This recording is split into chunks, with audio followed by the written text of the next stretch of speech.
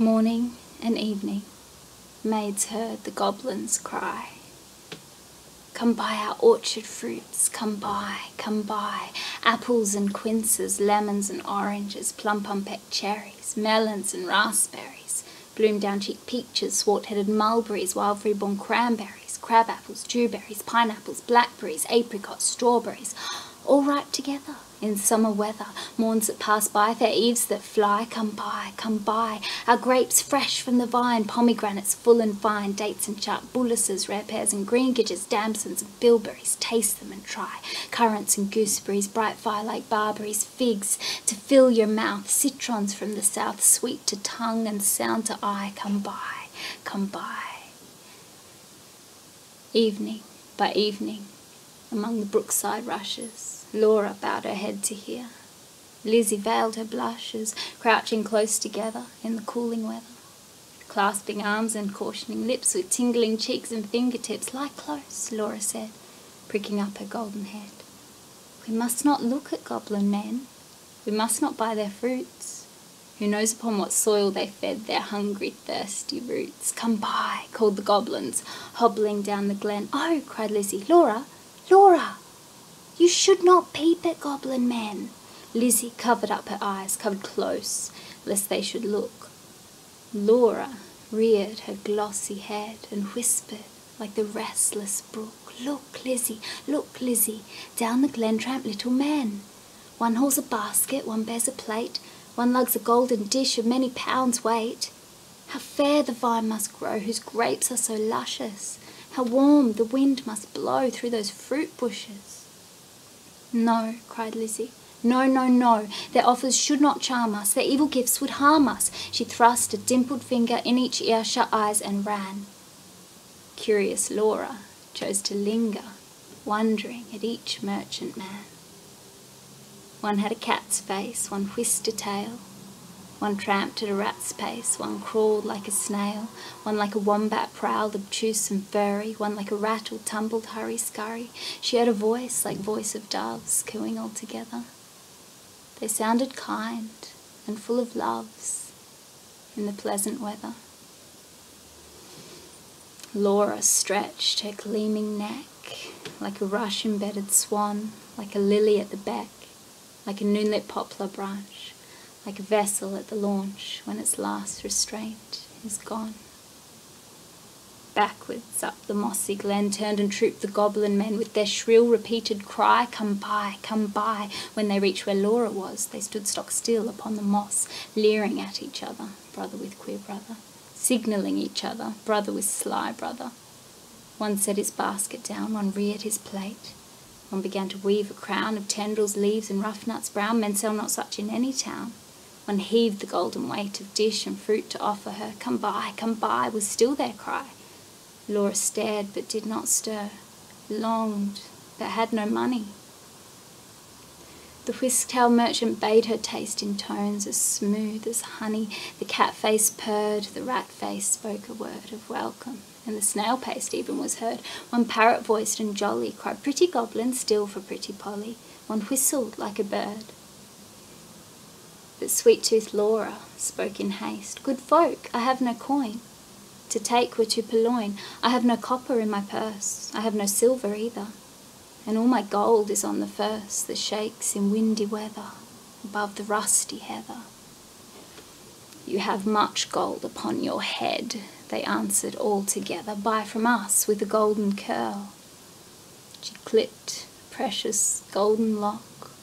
She dropped a tear, more rare than pearl, then sucked their fruit globes fair or red, sweeter than honey from the rock, stronger than man rejoicing wine, clearer than water flowed that juice. She never tasted such before. How should it cloy with length of use? She sucked and sucked and sucked the more fruits which that unknown orchard bore. She sucked until her lips were sore, then flung the emptied rinds away, but gathered up one kernel stone. Knew not was it night or day when she turned home, alone. Lizzie met her at the gate, full of wise upbraidings. Dear, you should not stay so late. Twilight is not good for maidens. Should not loiter in the glen, in the haunts of goblin men. Do you not remember Jeanie? how she met them in the moonlight, took their gifts, both choice and many, ate their fruits and wore their flowers, plucked from bowers where summer ripens at all hours. But ever in the noonlight she pined and pined away, sought them by night and day, found them no more, but dwindled and grew grey, then fell with the first snow. While to this day no grass will grow where she lies low. I planted daisies there a year ago that never blow. You should not loiter so. Nay, hush, said Laura, nay, hush, my sister. I ate and ate my fill, yet my mouth waters still. Tomorrow night I will buy more. And kissed her. Have done with sorrow. I'll bring you plums tomorrow, fresh on their mother twigs, cherries worth getting. You cannot think what figs my teeth have met in, what melons, icy cold, piled on a dish of gold too huge for me to hold, what peaches with a velvet nap, pellucid grapes without one seed. Odorous indeed must be the mead whereon they grow, and pure the wave they drink, with lilies at the brink, and sugar sweet their sap. Golden head by golden head, like two pigeons in one nest, folded in each other's wings, they lay down in their curtained bed. Like two blossoms on one stem, like two flakes of new fallen snow, like two wands of ivory tipped with gold, for awful kings, moon and stars gazed in at them, wind sang to them lullaby, lumbering owls forbore to fly, not a bat flapped to and fro round their rest, cheek to cheek and breast to breast, locked together in one nest. Early in the morning, when the first cock crowed his warning, neat like bees, as sweet and busy, Laura rose with Lizzie, fetched in honey, milked the cows, aired and set to rights the house, kneaded cakes of whitest wheat, cakes for dainty mouths to eat, next churned butter, whipped up cream, fed their poultry, sat and sewed, talked as modest maidens should. Lizzie with an open heart, Laura in an absent dream, one content, one sick in part, one warbling for the mere bright day's delight, one longing for the night. At length, slow evening came. They went with pitchers to the reedy brook, Lizzie most placid in her look, Laura most like a leaping flame. They drew the gurgling water from its deep. Lizzie plucked purple and rich golden flags, then turning homeward said, "The sunset flushes those furthest, loftiest crags. Come, Laura, not another maiden lags, no wilful squirrel wags, the beasts and birds are fast asleep." But Laura loitered still among the rushes, and said, the bank was steep, and said, the hour was early still, the dew not fallen, the wind not chill, listening ever, but not catching the customary cry, "Come by, come by," with its iterated jingle of sugar-baited words, not for all her watching, once discerning even one goblin racing, whisking, tumbling, hobbling, let alone the herds that used to tramp along the glen in groups or single of brisk, quaint, fruit merchant men. Till Lizzie said, "Oh, Laura, come. I hear the fruit call, but I dare not look. You should not loiter longer at this brook. Come with me home. The stars rise, the moon bends her arc, each glowworm winks her spark. Let us get home before the night grows dark. For clouds may gather, though this is summer weather, put out the lights and drench us through. Then, if we lost our way, what should we do?" Laura turned cold as stone, to find her sister heard that cry alone, that goblin cry, "Come by, come by." Must she then buy no more such dainty fruit? Must she no more such suckless pasture find, gone deaf and blind? Her tree of life drooped at the root. She said not one word in her heart's sore ache, but peering through the dimness, naught discerning, trudged home, her pitcher dripping all the way, then crept to bed and lay silent till Lizzie slept, then sat up in a passionate yearning and gnashed her teeth with balked desire and wept as if her heart would break. Day after day, night after night, Laura kept watch in vain, in sullen silence of exceeding pain. She never heard again the goblin cry, "Come by, come by." She never spied the goblin men hawking their fruits along the glen, but when the noon waxed bright, her hair grew thin and grey. She dwindled, as a fair full moon doth turn to swift decay, and burn her fire away. One day, remembering her kernel stone, she set it by a wall that faced the south, dewed it with tears, hoped for a root, watched for a waxing shoot, but there came none. It never saw the sun, it never felt the trickling moisture run, while with sunk eyes and faded mouth she dreamed of melons, as a traveller sees false waves in desert drought, with shade of leaf-crowned trees, and burns the thirstier in the sandful breeze. She no more swept the house, tended the fowls or cows, fetched honey, kneaded cakes of wheat, brought water from the brook, but sat down, listless, in the chimney nook, and would not eat. Tender Lizzie could not bear to watch her sister's cankerous care, yet not to share. She night and morning caught the goblin's cry, "Come by, come by." Beside the brook along the glen she heard the tramp of goblin men, the voice and stir. Poor Laura could not hear, longed to buy fruit, to comfort her, but feared to pay too dear. She thought of Jeanie in her grave, who should have been a bride, but who for joys brides hoped to have, fell sick and died in her gay prime. In earliest winter time, with the first blazing rime, with the first snowfall of crisp winter time. Till Laura, dwindling, seemed knocking at death's door, then Lizzie weighed no more, better or worse, but put the silver penny in her purse, kissed Laura, crossed the heath with clumps of verse at twilight, halted by the brook, and for the first time in her life began to listen and look. Laughed every goblin when they spied her peeping, came towards her hobbling, flying, running, leaping, puffing and blowing, chuckling, clapping, crowing, clucking and gobbling, mopping and mowing, full of airs and graces, pulling wry faces, demure grimaces, cat-like and rat-like, rattle and wombat-like, snail-paced in a hurry, parrot-voiced and whistler, helter-skelter, hurry-scurry, chattering like magpies, fluttering like pigeons, gliding like fishes, hugged her and kissed her, squeezed and caressed her.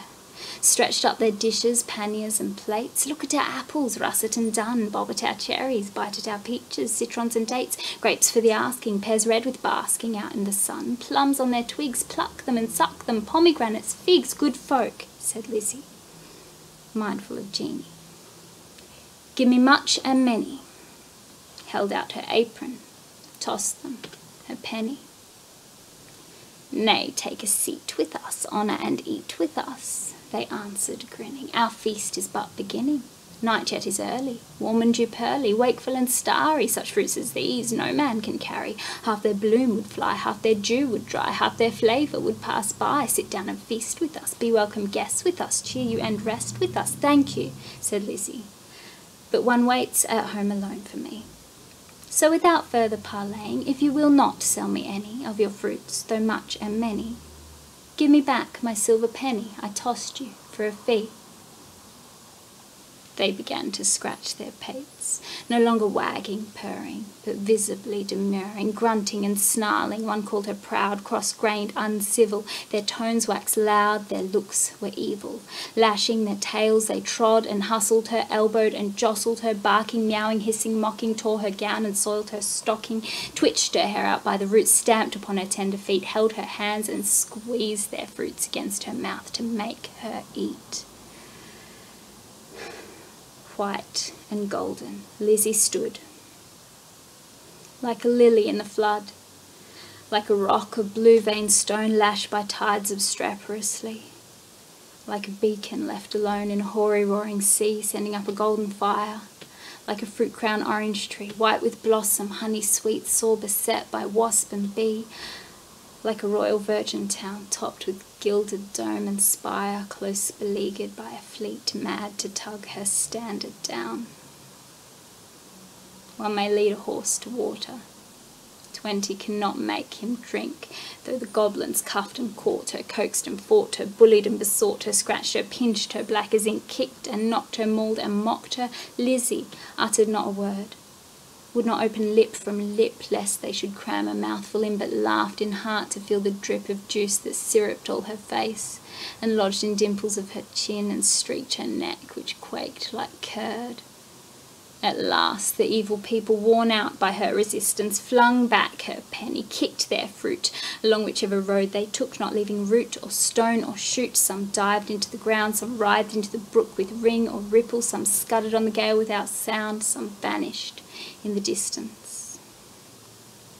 In a smart ache, tingle, Lizzie went her way. Knew not was it night or day, sprang up the bank, tore through the furze, threaded copse and dingle, and heard her penny jingle, bouncing in her purse. This bounce was music to her ear. She ran and ran, as if she feared some goblin man dogged her with jibe or curse or something worse.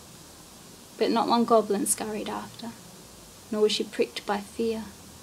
The kind heart made her windy paced, and urged her home quite out of breath with haste and inward laughter. She called Laura up the garden. Did you miss me? Come and kiss me. Never mind my bruises, hug me, kiss me, suck my juices. Squeeze from goblin fruits for you, goblin pulp and goblin dew. Eat me, drink me, love me. Laura, make much of me.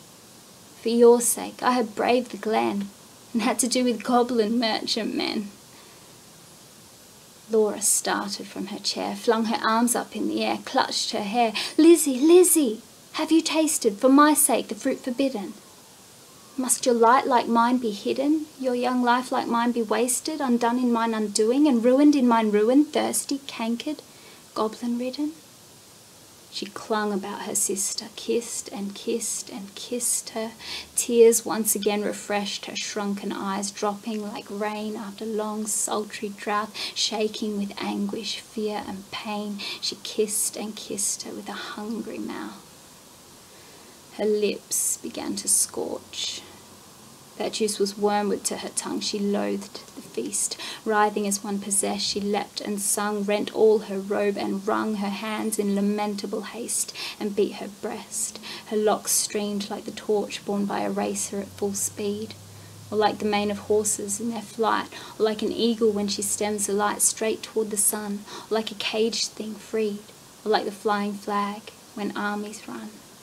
Swift fire spread through her veins, knocked at her heart, met the fire smouldering there, and overbore its lesser flame. She gorged on bitterness without a name. Ah, fool, to choose such part of soul-consuming care. Sense failed in the mortal strife, like the watchtower of a town which an earthquake shatters down. Like a lightning-stricken mast, like a wind-uprooted tree spun about, like a foam-topped water-spout, cast down headlong in the sea, she fell at last. Pleasure past, and anguish past. Is it death, or is it life? Life. Out of death. That night long Lizzie watched by her, counted her pulses, flagging stir, felt for her breath, held water to her lips and cooled her cheeks with tears and fanning leaves. For when the first birds chirped about their eaves, and early reapers plodded to the place of golden sheaves and dew-wet grass, bowed in the morning wind, so brisk to pass, and new buds like new day opened with cup like lilies on the stream.